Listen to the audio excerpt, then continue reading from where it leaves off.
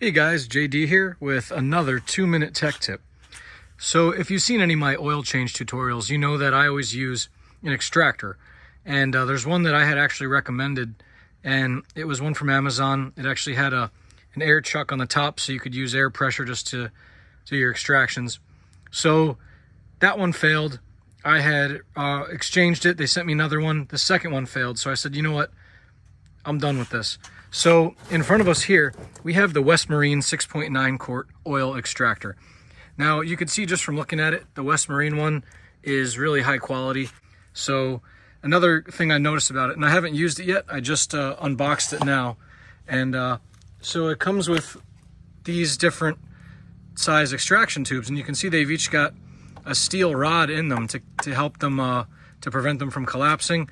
And then each hose also has a real nice rubberized connector for a tight seal there, which is something that the other brands I've tried did not have. So the connectors on this, they do appear to be very high quality. All right, so let's get this hooked up and see how it works. I'm gonna do an oil change right now on my 2022 Kawasaki Ultra 310 LXS. I change the oil every 25 hours, so I do need a good extractor I can rely on. So let's give this West Marine 6.9 quart vacuum pump oil extractor a try. All right, so I've warmed the ski up, and so now we're gonna try out this West Marine extractor for the first time. All right, so it's got a footrest there. Put that down. And there we go. We're extracting. Again, I was showing you, I love how the fitting here has got this rubber fitting that keeps it sealed.